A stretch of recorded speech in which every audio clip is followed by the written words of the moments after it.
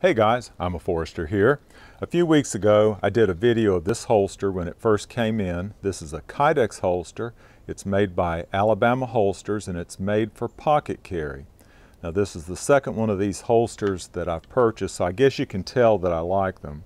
But I ordered it at the same time that I ordered the gun that it's meant for, and both had very long waits. This one had a 10-week wait if I remember right, and the gun had a 60 to 90 day wait, and it actually took longer than that to come in. I about gave up on it, but it got here this week, and so I wanted to clear up the mystery what gun was meant for this holster.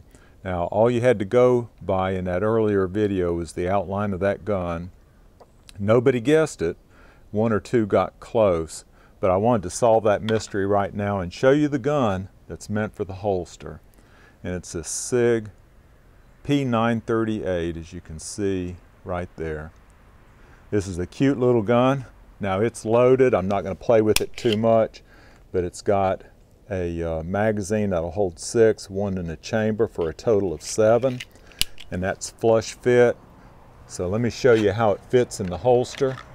So it's a cute little gun, and it fits in there well. I think it'll fit in my pocket very well, especially with that flush mounted magazine. It did come with 3 magazines, so let me take this one out and show you the other one. This one will hold 7 plus one in the chamber for a total of 8, and that is 9mm if I didn't mention that. And that gives you, with that extended magazine, it gives you full 3-finger grip, which I really like. I'm going to look forward to shooting this. I haven't shot it yet. Take it to the range and then do a video about this gun probably sometime in December.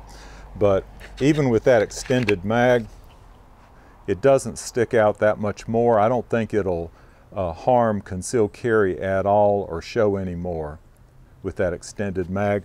But I do prefer this flush mount mag better.